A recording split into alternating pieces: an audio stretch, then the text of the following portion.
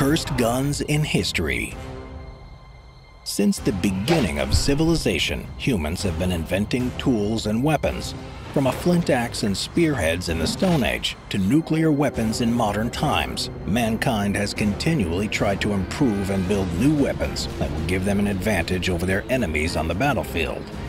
The introduction of firearms marked the beginning of the most exciting chapter in the history of weapons.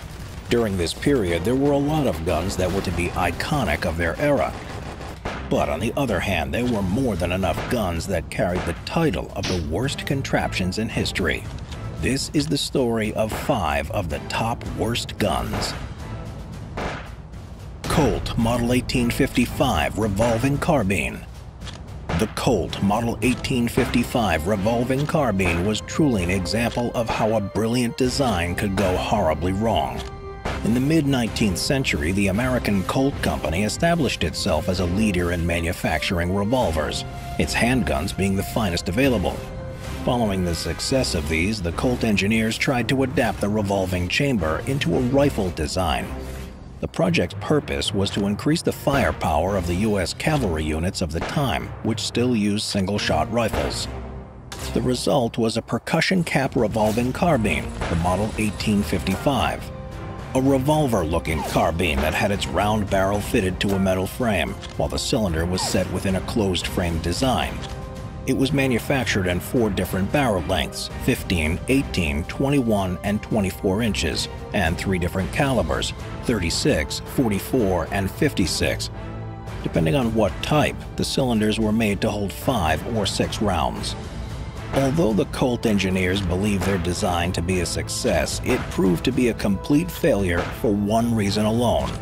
Firing the percussion cap ammunition generated a lot of hot gases, which, because of the cylinder's design, often found their way into the remaining chambered rounds. This led to cooking off, effectively setting off the live rounds that would fire straight out of the cylinder itself and hit any part of the gun's mechanism that was in front of them. Even though the U.S. Army adopted the Model 1855, it had a short service life. The rifle was not popular among soldiers because of the numerous cook-off incidents where the soldiers had their forearms and faces burnt and injured. They would avoid firing the gun with their left hand, holding the forend to take an aimed shot in case it got burnt or worse. Only around 4,400 copies were made, making this weapon one of the worst Colt designs ever. Mars Pistol. At the turn of the 20th century, revolvers began to make way for a new type of firearm, the pistol. The early period of this era was marked by some iconic designs, such as the Colt 1911, but also by some rather unsatisfactory attempts. One such was the Mars Pistol manufactured by the renowned British Webley Company. Mars was actually not a Webley product, but a design of Mr. Hugh Gabbett Fairfax, who made a deal with the Webley Company to only manufacture this pistol for them. Gabbett Fairfax's idea to make a self-loading pistol resulted in a heavy and complex construction that resembled a small cannon. Everything about the Mars pistol was unorthodox. The top of the magazine had a steel finger that covered the topmost cartridge, meaning the only way to remove the cartridge from the magazine was by pulling it backwards and up into the breech block.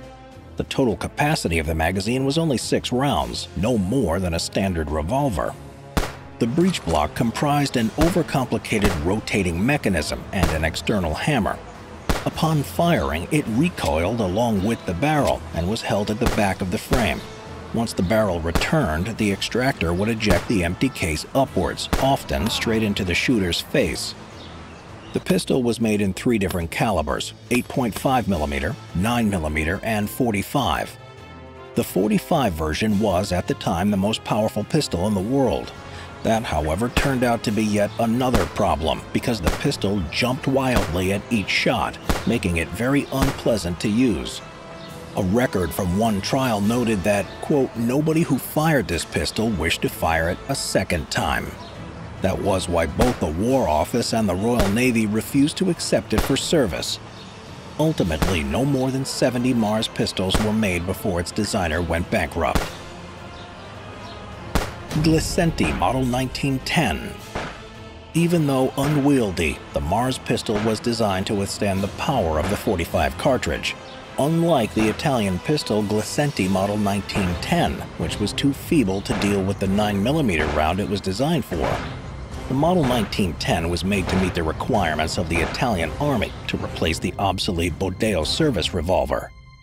The new pistol was the improved version of the Model 1906, which was chambered for the weaker 7.65mm cartridge.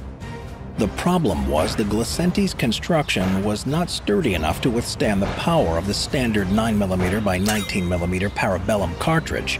Firing such a powerful round caused the pistol's receiver to explode.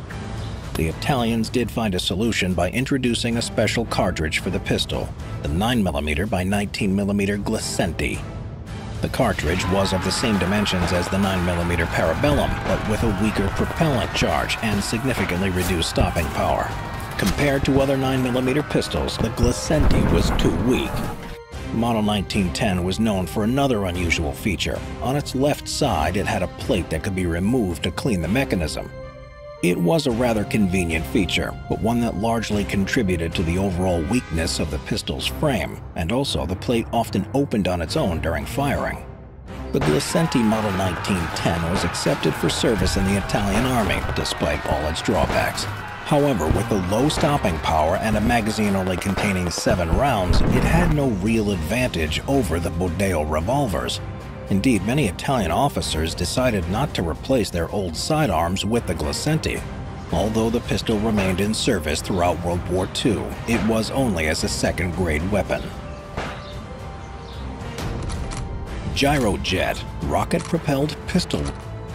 The history of guns has seen some quite peculiar examples due to the constant tendency to try to improve existing and creating new gun concepts. That was how the Gyrojet pistol was made, one of the most unconventional guns ever. Although it had a slightly futuristic look to it, the Gyrojet appeared to be just like any other pistol. However, it was anything but an ordinary gun. The MBA associates from California made the Gyrojet an alternative to conventional pistols. Namely, instead of inert projectiles propelled by a gas explosion, the Gyrojet fired rocket-propelled bullets. To cater for the type of rounds it used, the Gyrojet had a unique firing mechanism. 6 microjet rounds were fed into the chamber from the magazine inside the grip. A hammer would strike the rocket on the nose upon pulling the trigger, driving it back against the firing pin. Once ignited, the rocket would blast through the barrel with angled vents. The purpose of these vents was to release the blast pressure and spin the rocket. Because there was no gas pressure within the barrel and chamber, the system allowed for a lighter construction and produced almost no recoil. So what were the features that made the Gyrojet such a poor gun? Firstly, the rounds were too expensive to produce. Considering the fact that MBA tried to sell the pistol to the Army, the government would have been forced to spend a fortune on ammunition if the soldiers carrying the Gyrojets were engaged in long-term conflicts. Moreover, apart from the high maintenance cost, the pistol showed poor accuracy and a significant fall-off in velocity once the rocket was burned out. All in all, the Gyrojet was an interesting concept, but completely impractical. It appeared on the market in 1965, but the American Armed Forces never accepted it for service. Nambu 94. To be accepted into service in the armed forces, a gun usually has to meet a certain criteria for quality and performance requirements. Occasionally, batches of poor quality firearms found their way to frontline combat units. However, there haven't been many cases that an entire army was equipped with a faulty gun. That was the case with the Imperial Japanese Army in World War II and the infamous Nambu Type 94 pistol. It first appeared in 1934 as a replacement for the older Nambu Type 14 pistol. At the time, Japan had already begun its expansion into Asia, and the Army required large quantities of sidearms, and they wanted it as soon as possible. The result was probably the worst pistol ever made in the history of firearms. From the offset, the Nambu 94 was a poorly designed pistol of extremely low quality. Once the Japanese war industry became overstretched, its quality reduced to the level of a handicraft. In addition, the pistol had awful ballistic performance. Because of the lack of balance between the short barrel and the power of the round, the Nambu 94 was only effective at close range. However, the real problem was that the pistol was extremely unreliable and a real threat to the welfare of its user. The Nambu 94 mechanism was designed in such a manner that it allowed an accidental misfire of the round before it was fed into the chamber. Another threat was the lever mounted on the outer left side of the pistol.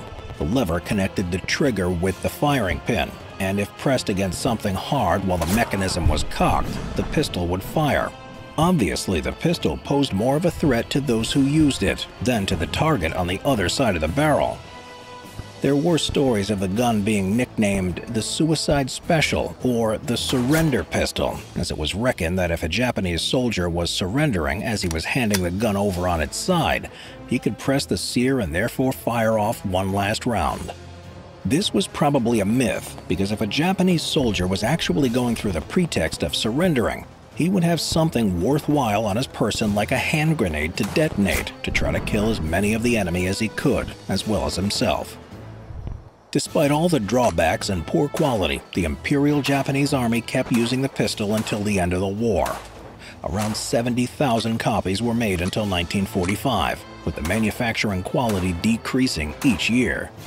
The Japanese carried on using the Nambu 94 because their industry had neither the time nor the resources to produce anything else.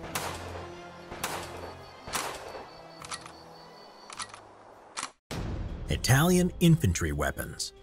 World War II.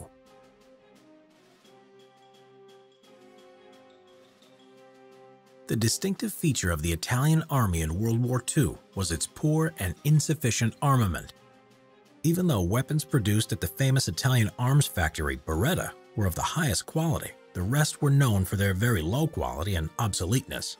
Since the Italian industry of the 1930s was undermined by financial crisis and government bureaucracy, the production of weapons did not meet Mussolini's imperial aspirations. Pistols. Glisenti M1910. The Glisenti M1910 was a standard pistol of the Italian army in World War I, but remained in service until the end of World War II. It fired a unique 9x19mm Glisenti round. It was quite unpopular in the army as it was considered a second-rate pistol.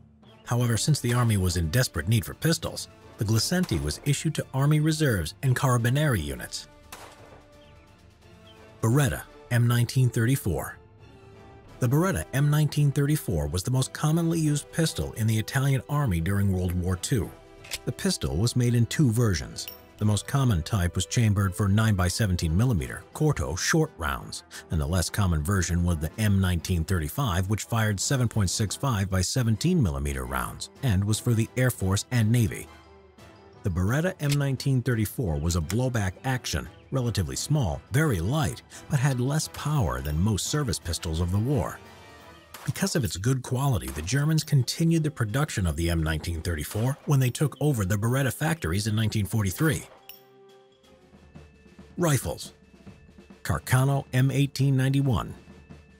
As with all other armies in the war, the Italians also used the old-design single-shot rifles to arm infantry units. In their case, it was one of the most outdated service rifles, the Carcano M1891. Since it was introduced in 1891, not much had changed about the rifle until the Second World War. Its main features were a modified Mauser-design bolt and Mannlicher magazine holding 6 rounds.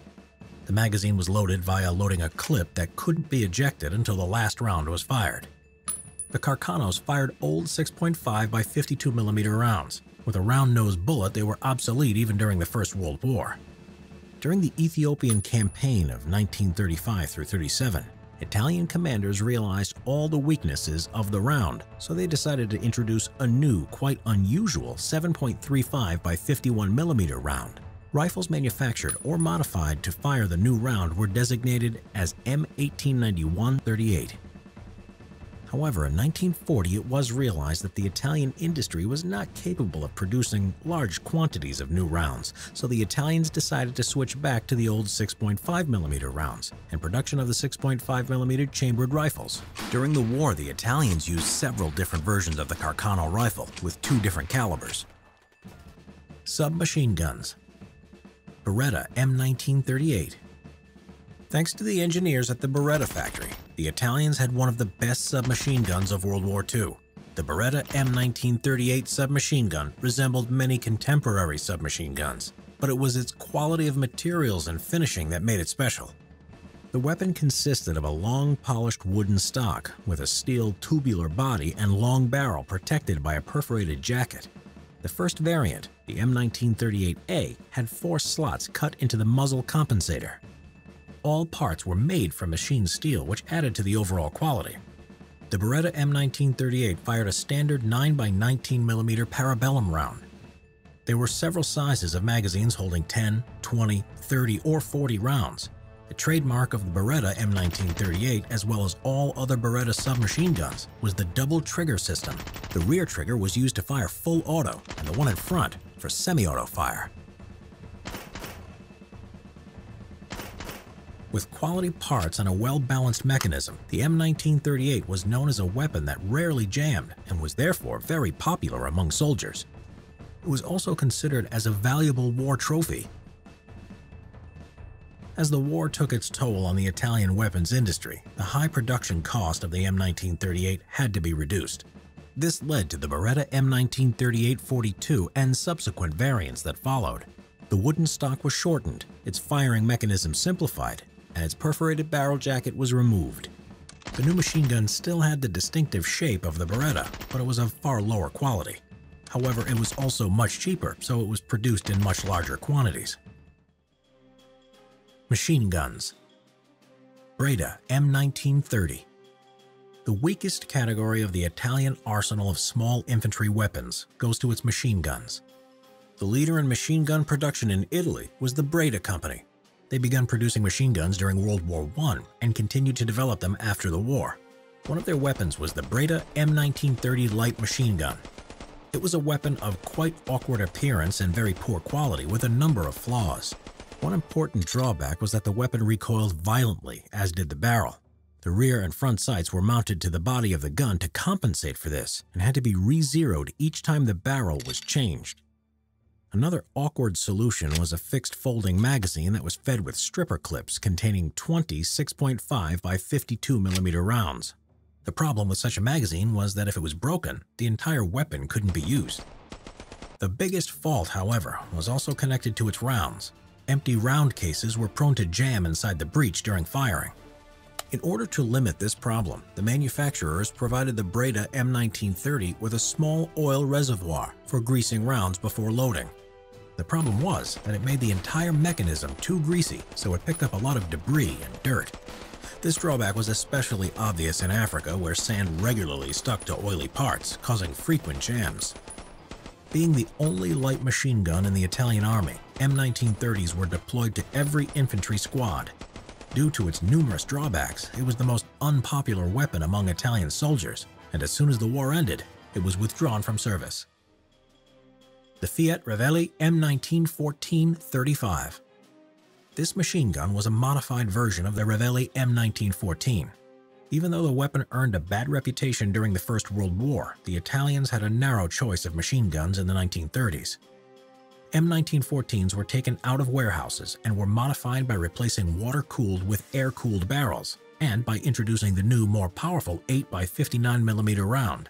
The 10-round strip feed box magazine was updated to a belt feed. Even though engineers did their best to evade potential problems, the Fiat M1914-35 was no better than its predecessor. It had a low rate of fire, and it also had problems with oil and dirt and was prone to malfunctions. Despite all its drawbacks, it was still produced in great numbers and used until the end of the war. Breda M1937.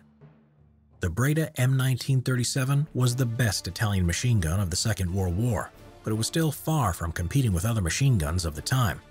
Unlike the two other machine guns, the M1937 was a gas-operated weapon and was therefore reliable in action. It also had problems with case extraction, but it was not as serious as the M1930 and M1914-35. A distinctive feature of the Breda M1937 was that it was fed by tin tray cassettes or strips. The interesting thing about these trays was that after each round was shot, the gun's mechanism reinserted the empty case back into the tray. The reason behind this was so that the cases could be recycled at factories. While economical, this design feature could slow down the gunner's assistant when reusing these trays in the heat of battle. Another drawback of the system was that the trays only held 20 rounds, which meant that machine gun crews had to reload the weapon after each short burst. Hand grenades. During World War II, Italian soldiers used 3 hand grenade models, all carrying the same designation, Modello 35. Even though they had the same principle of operation, they were different in design and complexity of mechanism. The simplest and the smallest was the OTO Modello 35. It was loaded with 36 grams of TNT and a lead ball filled with shrapnel. A more sophisticated and powerful design was the Breda Modello 35. It was loaded with 63 grams of TNT and was larger. The SRCM Modello 35 had the most complicated mechanism. It had a charge of 43 grams of TNT, which was wrapped with wire that dispersed into shrapnel after the explosion.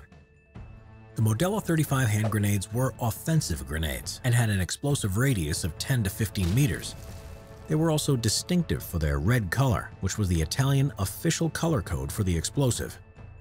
The interesting feature of all 3 models was that they had an impact fuse, unlike standard hand grenades of World War II that had a timed chemical fuse. This meant that the Italian bombs were designed to explode immediately on impact. With a double safety system, Modello 35 grenades were very reliable, but misfires happened from time to time. In such occasions, they were still a threat since they were prone to detonate once they were picked up. It was because of this nasty habit that British soldiers in North Africa nicknamed them Red Devils. What's your favorite Italian infantry weapon of World War II? Leave a comment below. The FP-45 Liberator. During World War II, the Allies made a lot of effort to support resistance fighters in occupied countries by delivering them all kinds of weapons and materials in order to set Europe ablaze. One of the most curious weapons made for such a purpose was the FP-45 Liberator pistol. The idea behind creating such a weapon was to arm potential insurgents in occupied Europe with stealth pistols that they could use against enemy soldiers. Hence the name Liberator. It was intended for hundreds of thousands of these pistols to be dropped into Europe so German soldiers would be looking over their shoulder, knowing that anyone could carry a small, concealable weapon. The pistol dimensions were minimal, with an overall length of 5.55 inches or 141 millimeters, and weighed only 1 pound or 0.45 kilograms, so it easily could be concealed in a pocket. Its intended purpose was for the resistance member to assassinate the enemy at close range, after which they would take his better suited weapon. The proximity of the target was of great importance, as the pistol barrel was smoothbore, so it did not allow shooting distances farther than 26 feet or 8 meters. In real conditions, the effective range was actually no more than 13 feet or 4 meters. The ammunition used for the FP-45 Liberator was the powerful 45 ACP, the same one used by the Colt M1911 pistol. At short distances, this round was quite effective, regardless of the smooth barrel. The US government had big plans for the FP-45 Liberator, so 1 million of them were made. This job was given to the GMC Guide Lamp Factory in Anderson, Indiana. In order to cover up the real purpose of the weapon, it was designated as the Flare Projector Caliber 45. The production of the pistol was quite simple and cheap. In just 11 weeks, until August 1942, 300 workers made 1 million pistols. The Liberator consisted of only 23 steel parts, and the production price per pistol was cheap at $2.40, giving it the nickname of the Woolworth pistol. Liberators were delivered in card boxes along with 10 .45 caliber rounds, a wooden dowel, and a comic book-like instruction manual. It was a single-shot pistol, and in order to use it, the user removed a round from the housing inside the hand grip and inserted it manually into the breech. Reloading was more complicated, as the user had to unlock the breech and poke out the empty case with the help of the wooden dowel. Despite big plans, Liberators were never used on the scale that they were planned for. Only a small portion of the entire production run reached resistance fighters in Europe and the Pacific, and there is no written evidence of anyone using it with success. After the war, most were either thrown into the sea or melted down. Shosha light machine gun. The First World War. The Shosha, or Fusée Métrolier Modèle 1915 CSRG, was the standard machine rifle or light machine gun of the French Army during World War I. Designed in 1907, this light machine gun weighed around 9 kilograms or 20 pounds and fired the 8mm Lebel cartridge at the slow rate of 250 rounds per minute. With around 262,000 Shosha machine rifles manufactured between 1915 and 1918, the weapon was the most widely manufactured automatic weapon of World War I. The American Expeditionary Force also used the Shosha, while they waited for the delivery of the new Browning M1917 machine gun, modified to fire .30-06 ammunition. In the muddy trenches, the machine gun was unreliable. Dirt could enter the gun's open-sided half-moon magazine easily, which clogged the mechanism. Even when not clogged, there could be a failure in feeding rounds. To avoid this, gunners loaded their magazines with 18 or 19 rounds instead of the maximum 20. Also problematic was the gun's long recoil system, making the recoil violent. A loose bipod, sights that made the weapon shoot too low and to the right, and overheating from fully automatic fire all caused great stress for the gunner. For the AEF version of the Shosha, French manufacturers used incorrect chamber measurements, resulting in even worse performance. Because of this, it was not uncommon for US soldiers to ditch the weapon altogether. The Shosha was therefore regarded as the worst machine gun of the First World War, and according to some experts, the worst machine gun ever fielded in the history of warfare.